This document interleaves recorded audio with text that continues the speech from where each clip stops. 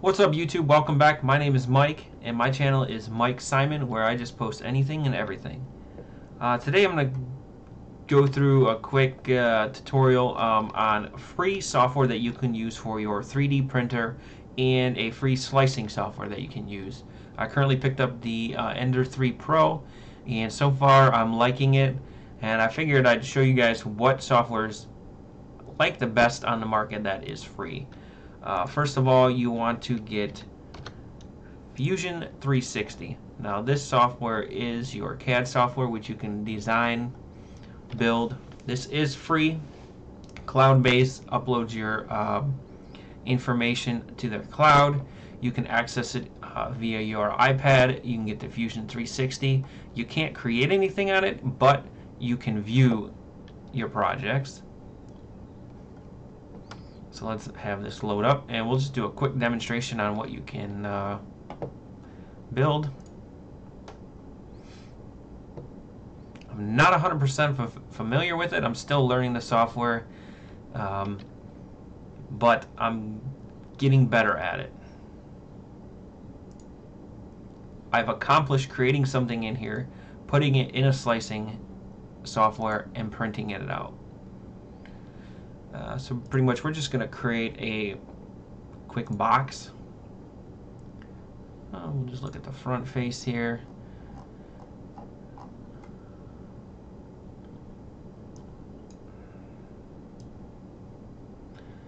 So it's going to be, make a quick box. How high do we want it? I'll just do 0.10. Do your shift and move. It shows you your thickness. The walls, we can do a press and set this. We want this to be a 2-inch box by, we'll do 2 inches. So a 2-inch by 2-inch box that we're currently playing with, and you can actually pull this up if you want to make this actually another 2-inch. So this is a 2-inch by 2-inch by 2-inch square. If we want to make it an actual box, you can highlight a surface, and we can click shell. How deep or thick do you want the walls? We'll do 0.5. Actually, I think I did that a little bit too much here. Let's go back. 0.05. There we go. So now we have a box. So this box can be created. Say for instance you wanted to put letters on the front of this, or a name, you can highlight. We will hit sketch tool, create text.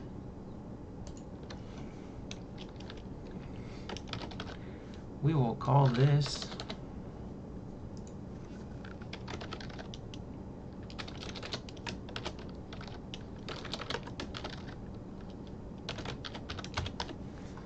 YouTube.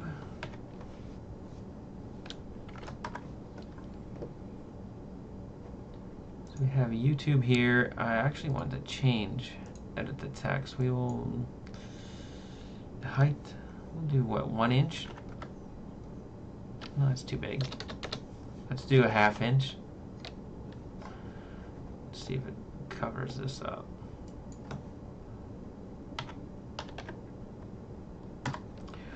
So we're gonna we'll finish the sketch. We're going to move it. We're going to do a press pull, and we will extrude this out 0.05. So now we have a YouTube box that kind of sticks out here. So when you print it, it will say YouTube on the side. Just for fun. Next thing you want to do is go to save. YouTube box. So this is going to save, and it actually puts it out in the cloud for you. You must save it because you have to export it. So now that it's saved, we're going to export as an STL. I'm going to just go to my downloads. Actually, I'll just put it to my desktop. Oh, downloads is fine. Let's see. We'll export. And this might take a little bit of time as it's converting it over. So we'll give that a moment. Well, while it's doing that, we're going to open up the other free software, which is Ultimaker Cure 4.5. Now this is a slicing tool which you will need to use before you print anything on your 3D printer. I suggest running it through a slicing tool. This will clean it up, give you the estimated time, and if you have it set up correctly, it'll tell you how much filament you're going to use, how much money it's going to cost you, and you can change between the standard prints, dynamic, which is better, or super fine prints with the time on that. And you can also create supports. So if you have like a box and you have a bridge, there's no support under there, so it's kind of hard to print in mid-air without it sagging. So you would print supports that touch the bottom base of your 3D printer. I'm going to make this smaller here. It's still going. So I'll just show you here how I have this set up. I'm using the Creality Ender 3 0.4 millimeter nozzle, standard print. I have my preferences set up as US dollars. My material that I'm using, it cost me $15. And that is 1.75 millimeter. This should actually be 1,000. Because that is how much filament is on the roll.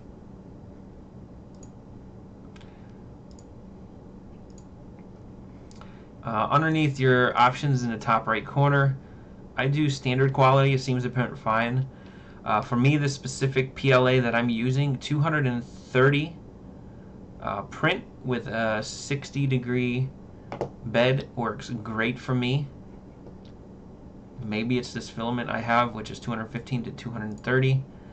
It doesn't take too well at 200 degrees. It doesn't stick to the bed.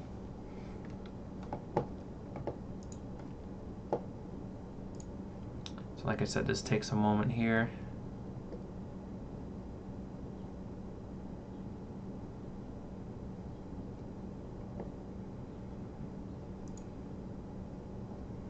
Again, if you guys got any questions, hit me up with some comments below. Let me know if there's anything else you guys want to know about the software. If you have any questions, I'm still learning, but it's good to learn more and more as I go. And if you have questions, I can figure it out for you. It's just more that I can do by learning. So actually, while this is saving, you can still work within the project. It just won't let you minimize this. And you can actually hit like play, and it will show you how I created this. So it's got like a structure timeline of everything I've done. So you can go back, undo certain things, and it just makes it really easy.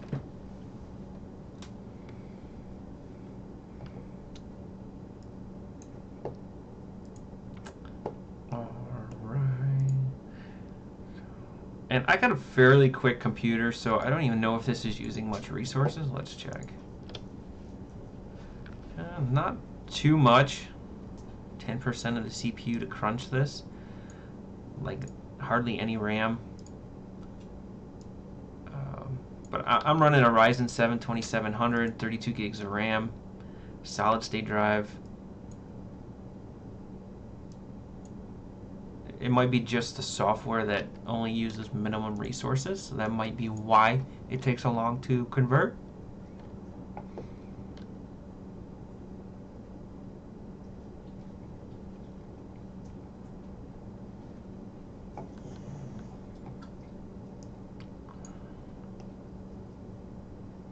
I guess that's why it's doing it. I can actually, let's see. And you can set up different printers. If you got multiple printers, You can set your values for each one and just do a quick swap. You can select here, pick your other printer, and all your settings will change over.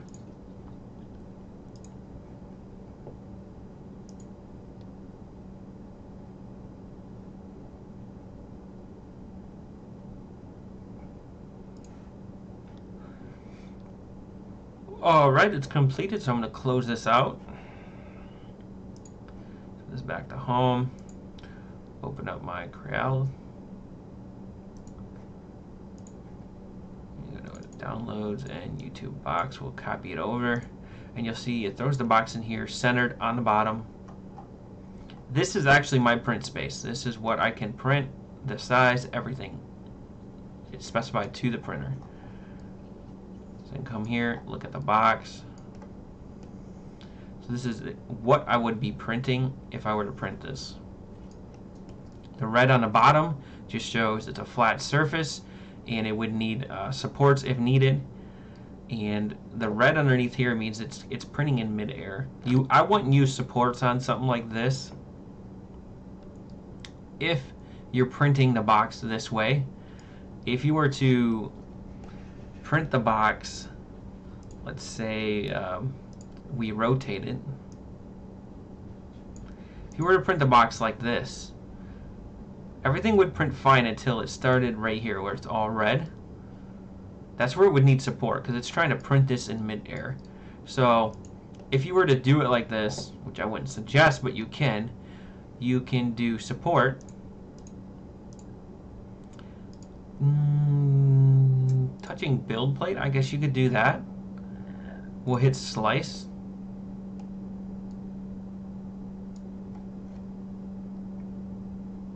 So currently this will take 2 hours and 56 minutes and it'll cost 30 cents. This is a 2x2 box. So if I hit preview, let's see, it did not, I'm gonna have to do everywhere and reslice this. Okay, so it's gonna take 7 hours. And the reason it's doing that is because if I do preview, it's gonna fill this box completely up, because this is all going to be supports that can be broken out. So I would suggest saving your material, not printing any supports. Prep your box as if it's in an orientation like this with the largest flat surface on the bottom. Now if you wanted supports for like the YouTube here, you can do that. We can do touching base plate and slice that, and I'll show you how it will. See how it drops it down to 3 hours. But now it builds. See these plates? It'll build supports that are really, really thin that will hold up so that your letters don't sag. Since they're only protruding out like really little, like not even a quarter of an inch, I would not even put them on there.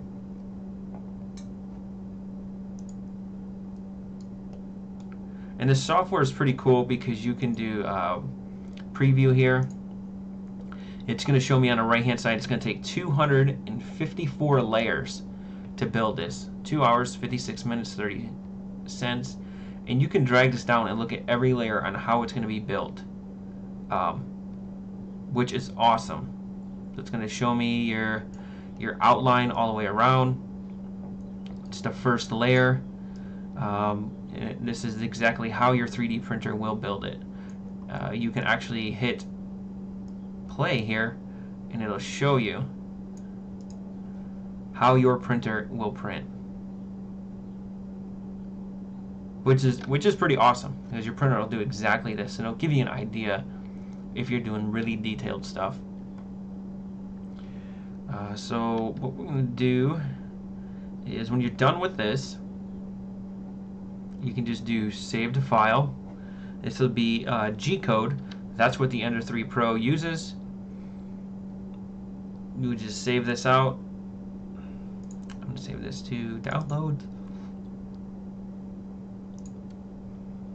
Now that it's saved, what you'll do is you'll throw this on your micro SD card, pop it into the printer, make sure you level it first, and start printing, and this is what you will have after 2 hours and 56 minutes.